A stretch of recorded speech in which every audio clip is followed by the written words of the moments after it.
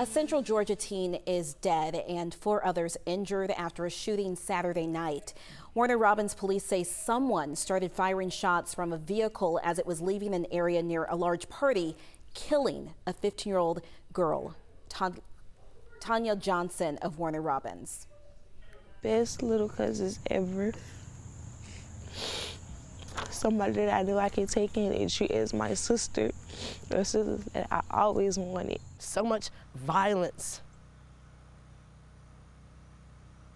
You can't really seem to get away from it.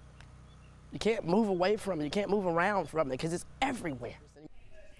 Authorities say the suspect hit multiple people. Police say they were first called to the area because roads were blocked throughout the neighborhood, and when they arrived, that's when the shooting started. They're still looking for the suspect.